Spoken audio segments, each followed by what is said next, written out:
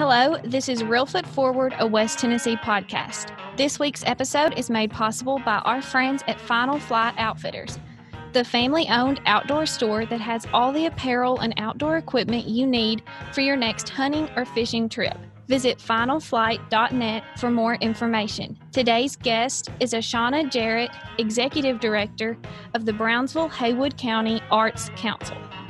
This is Scott Williams, the host of Real Foot Forward, where every single week we talk about the history, the people, and the culture of our home right here in West Tennessee. This week, we're going to talk about a place that is near and dear to my heart, Brownsville, Tennessee, with a new friend that I've made, Achana Jarrett, who is working hard at making Brownsville, Tennessee an even better place than it already is, which is incredible. Welcome, Achana. Well, thank you, Scott. Thanks for having me today. So your title is Executive Director of the Brownsville-Haywood County Arts Council, correct? Yes, and I'm also the Cultural Arts Supervisor for Haywood County. So we're going to have a lot to talk about. We're going to talk about what all that means and what the arts are like for rural communities. But first of all, I want to back up. I want to get to know you a little bit better. Tell me a little bit about where you came from and what your childhood was like. Well, Scott, I'm a native of Brownsville, so this is home to me. I grew up here in this area, in this community, singing, part of the community plays. Went to high school here, left high school. I graduated from Memphis State University, University of Memphis. So I've had a good run at it and just happened to stumble upon a wonderful position after being with State Farm Insurance for more than 16 years. This position, this cultural arts position, became available in 2014, and I received a phone call and said, hey, we've got something that we think fits you very well. So I jumped on board, interviewed, sent the resume, and here I am 6 years later. And so you started off even as a child, you were singing. Did you play an instrument? I do. I play the piano. Yeah. Fantastic. And you were singing, I'm assuming, in church and at school? In church, at school here at that time, it was the College Hill Theater, now the Ann Marks Performing Arts Center. Yes. Now, did they have resources for you as a young girl? Were there the teachers and classes, and was that kind of thing available for you then? Let me tell you what my greatest resource was. My mother. My mother is a retired educator. She taught for over 40 years. And again, her family is so musically inclined. So if there was any resource that was available to me, it was what I received in my home and with the love of my family. Oh, that's fantastic. Now, I'm really into genealogy, especially Haywood County genealogy. Were your grandparents from Haywood County, and how far back does your family go? Yes. Oh, my family has been here for generations. And they're all generations of maybe like 4 or 5 generations of educators in the school system, even through segregation. And then my mom became one of the first African-American teachers to integrate Haywood County schools. And believe it or not, Scott, the place where my office is right now is where she taught her business class here at Haywood County High School. Wow, that's incredible. So are you into genealogy and ancestry at all? Not as much as probably you are, Scott. Well, I'll go back and look at our ancestry. What part of Haywood County and Brownsville did your people come from? West Haywood County, out Highway 19 West, the Ripley Highway is what we would call it, and the Woodlawn community. Sure, so yeah. You would be looking for the Brack family and the Jarrett family. Okay, I'll check it out and let you know what I find out. All right, I'll keep the light on waiting for you. Okay, so you got this new job about 6 years ago where you were going to transform your career from insurance to the arts. How big of a leap was that for you? Well, let me say this. After being employed for 16 years, of course, there's somewhat of a relaxed feeling, maybe just complacent, and then to be approached with something that's completely different, to come and work with community and a closer community such as Brownsville. I was in Jackson at State Farm, and so I got to know people all across West Tennessee. But to come home and get to know the intricate fabric of the community in which I resided and grew up in, that's a whole nother ball game, Scott, a whole nother ball game. So it has been very rewarding because it's allowed me to somewhat work in a passion. As I mentioned, music has always been a part of my life. Theater has always been a part of my life. So to be able to come back and help cultivate that within this community, I mean, it's second to none, second to none. It's a win-win. So, Achana, you landed in this new job where you're going to promote the arts. So first, I'm assuming that you needed to find out what was the status of the arts in Brownsville, Tennessee when you first started. So, Achana, you landed in this new job where you're going to promote the arts. So first, I'm assuming that you needed to find out what was the status of the arts in Brownsville, Tennessee when you first started. What opportunities were there for people to enjoy the arts? What did you find? Well, the Brownsville-Haywood County Arts Council has been in existence for almost 40 years. What we decided to come in and do was to make a concerted effort to diversify our programming so that we could reach the four corners of the community. And that has been a great success of ours over the past 6 years that I've been on board. We've been able to identify and promote individuals right here in the community from all over the community.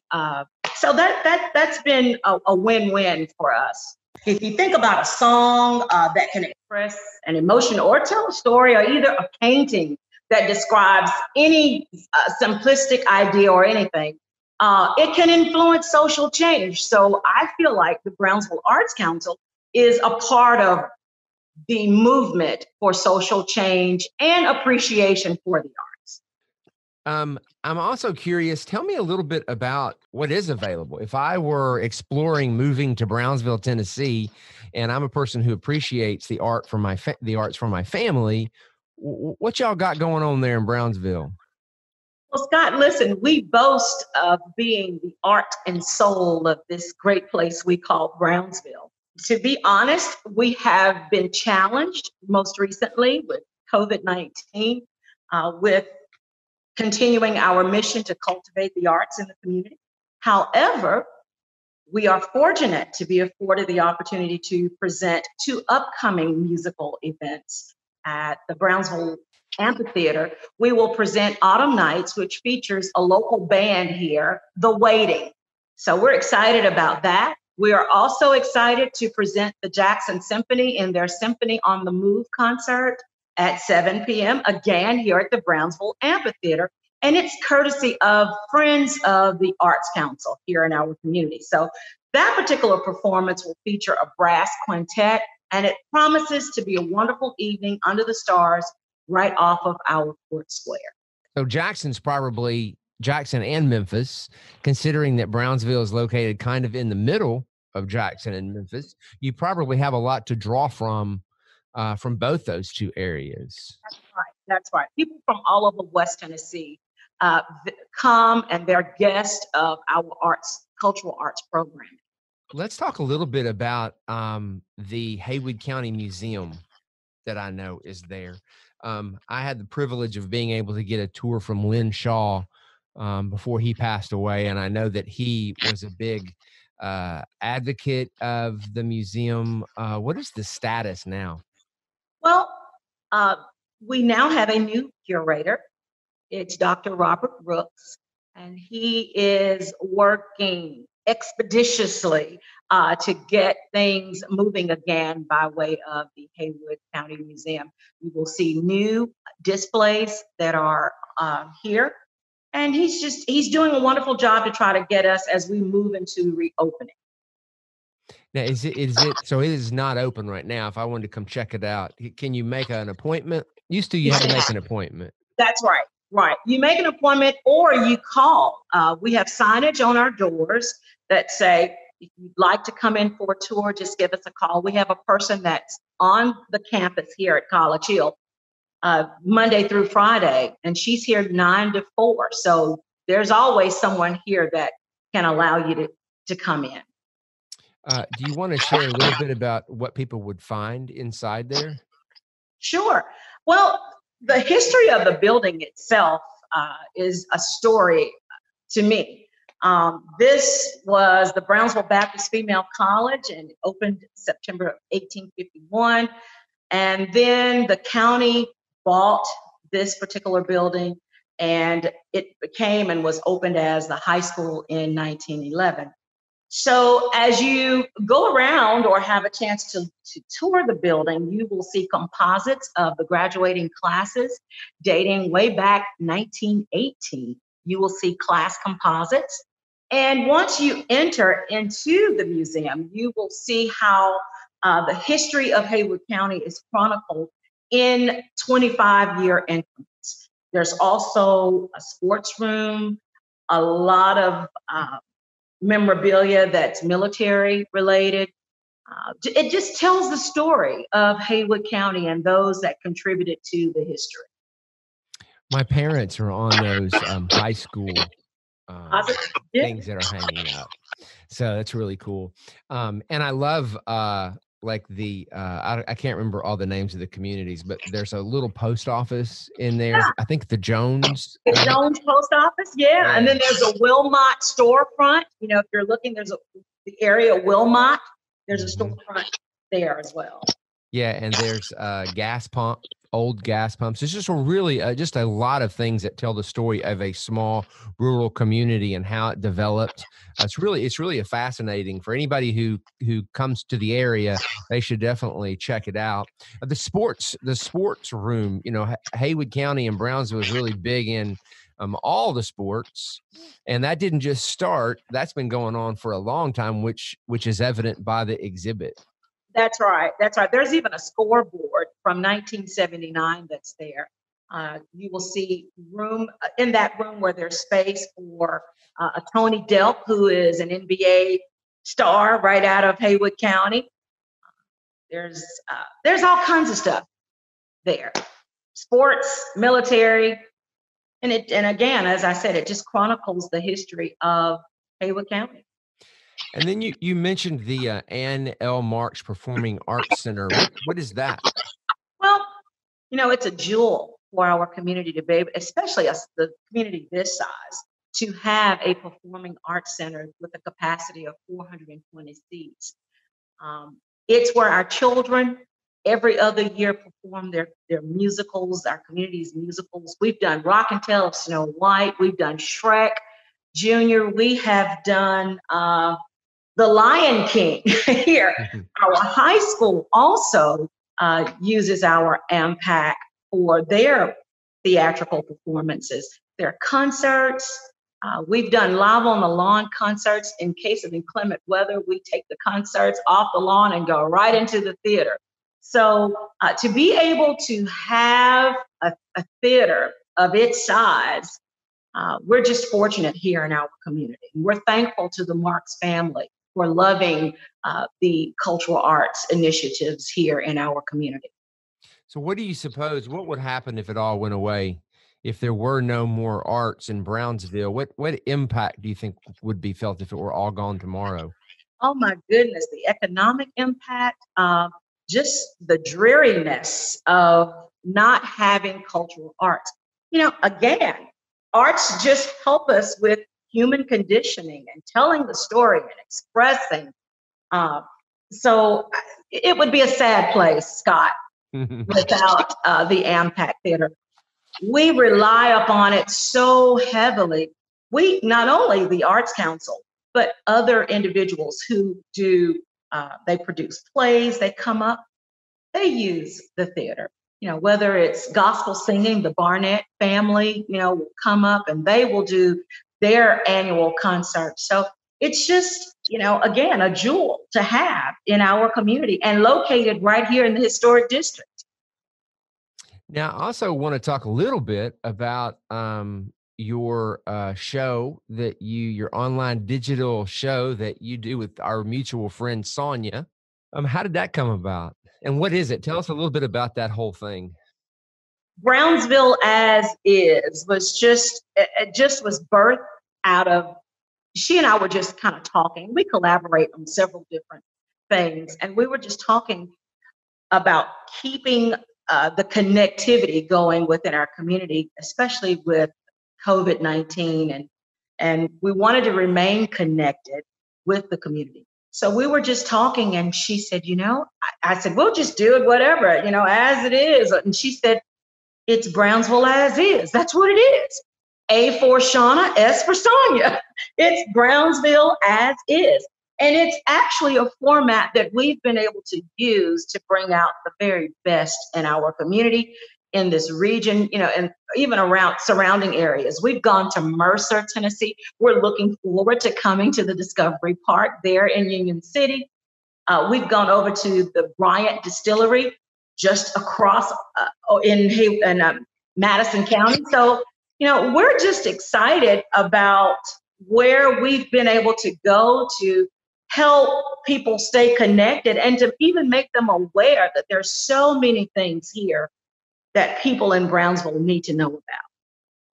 Yeah, I mean, you just mentioned the Bryant Distillery. I wrote that down because I didn't even know about that. And that is near Haywood County. It is. Yeah.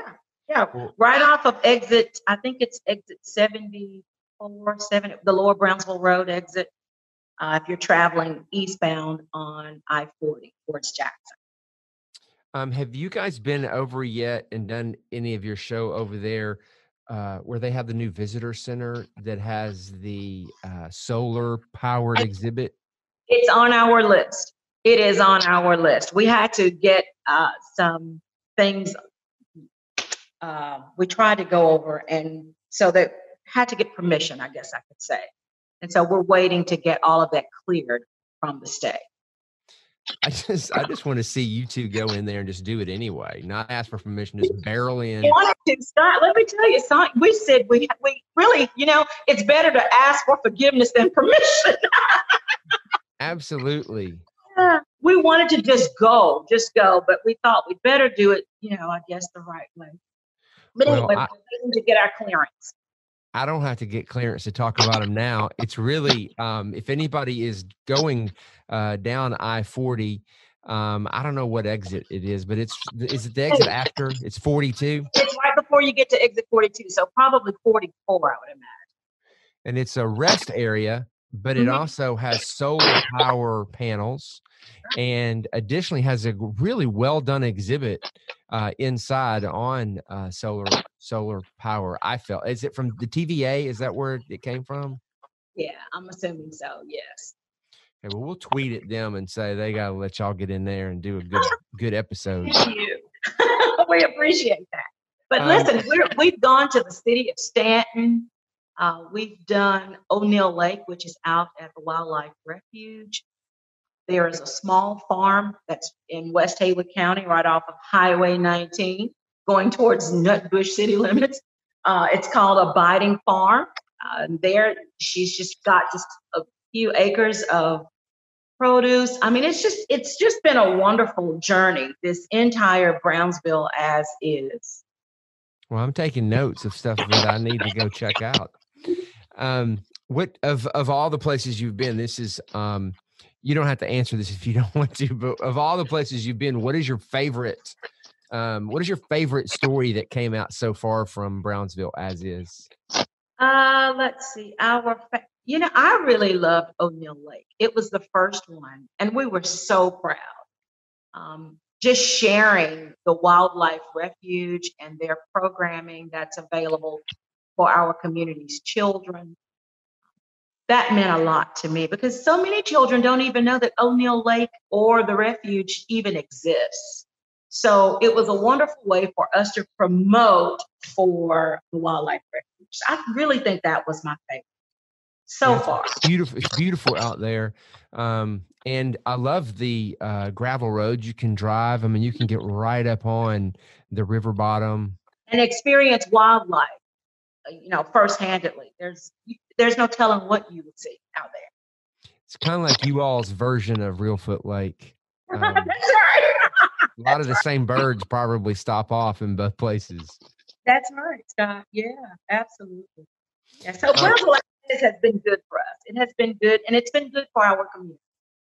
Now, we can't not talk about one of the crown jewels in Brownsville, which, of course, is the West Tennessee Delta Heritage Center, and also Tina Turner. I know, and Sleepy John Estes. So, what do those, all of those exciting things going on that the West Tennessee Delta Heritage Center is doing, does that help the arts community? Oh, absolutely. That's why you'll see Sonia and me in so many collaborative efforts, because we understand and agree with trying to cultivate the arts, trying to encourage participation and the appreciation of the arts.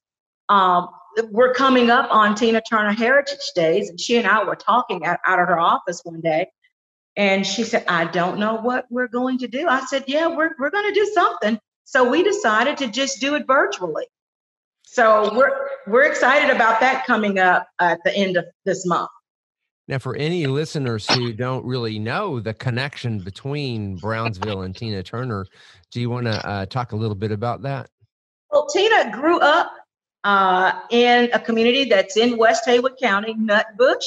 She attended school here in Brownsville at Carver High School. So for her to have matriculated here at schools, and it's just meant a lot to some of us here in the community. She's simply the best. She says it herself. She's just simply the best. And for us to be afforded the opportunity to have her childhood school, Flag Grove School there on display out at the Delta Heritage Center for people all across the world. I mean, they get people from everywhere. I mean, all across the world, just not the United States. There are people here from Germany, Ireland, Canada, Mexico. She's got people that are coming in from everywhere to see and to visit the Tina Turner Museum. So she has meant a lot to the economic impact here. This Tina Turner Heritage Days festival that's coming on usually brings in people from everywhere. So this year we just decided to do it virtually, and we've got some wonderful things in store for not only this community, but people all across the world. Yeah, I think it's a state-of-the-art exhibit for sure. And then the Heritage Days, of course, I see the posts and, can really appreciate everything that is happening there with that. And hopefully it'll be just as big and exciting under these COVID situation as it was normally. There are other exhibits there as well that also speak to Brownsville's impact on music with Sleepy John Estes. Yeah. The home house of Sleepy John Estes is there on display as well. There's just a feeling that you get when you walk into the Delta Heritage Center to see how it just, I guess, brings together the musical heritage. There's a lot of musical heritage here in Haywood County, and it tells the story. That center tells the story of the musical legacy from so many artists, including Tina, Yank, and Bootsy Whitelaw, and Reverend Clay Evans. Their stories are shared right there at the Delta Heritage Center. What's next? Now, obviously, the arts has been impacted by COVID-19, and music and entertainment and history and museums are challenging to experience when you're 6 feet apart and wearing masks and trying to follow the guidelines so that everybody stays healthy. What are your thoughts when this is all over with and we're around the corner? What do you think is going to happen with the arts in Brownsville, Tennessee? Well, I just think we will continue our mission. I think we may have to look at doing things just a tad bit differently to secure the health of our community. But we will continue moving on. His truth is marching on, so we will continue. We will continue doing what we're doing. We will keep identifying and promoting individuals that are talented from our community. We will continue to bring programming that is wholesome for the entire family. We've had to be a little bit more creative with some of the things that we have done as far as the Arts Council is concerned. A lot of our programming now has taken place outdoors, and it's worked because that's what we've had to do. That's what we've had to do. But for months to come, we will have to take a look at, again, like I said, the health of our community. We definitely want to see our numbers flatten. Haywood County has been a red spot. So we're in hopes that people know that we are the art and soul of Haywood County. And we plan to continue with stage performances, visual art shows, theater. We plan to continue to do that. Well, thank you, Achana. I really appreciate the work that you're doing, and I applaud it heartily. And I thank you for being with us today on the podcast. Thank you so much for having me, Scott. Take care and be safe. Thank you for listening to Real Foot Forward. Be sure to like, subscribe, and leave us a review. Start planning your visit to Discovery Park of America by visiting discoveryparkofamerica.com.